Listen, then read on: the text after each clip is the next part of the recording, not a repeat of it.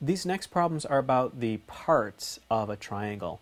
And there are 6 parts that you need to know, and this is not too hard. There are the points here where the angles are. Those are each one of those is called a vertex, and altogether they're called the vertices of the triangle. So angle A, angle B, and angle C are the vertices. And then the other parts are the line segments that connect the vertices. So segment AB,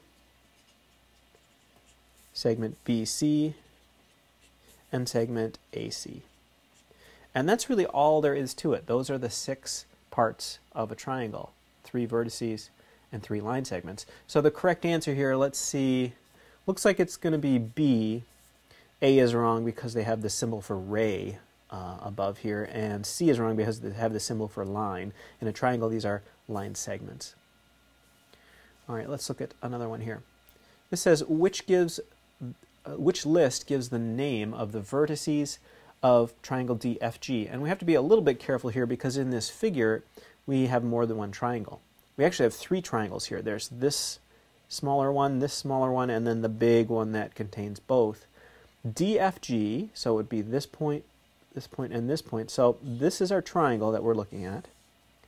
And the vertices are really just going to be D, F, and G. And you probably wouldn't even need the diagram to figure that out because a triangle is always written this way with the names of the vertices. So the correct answer in this one would be A.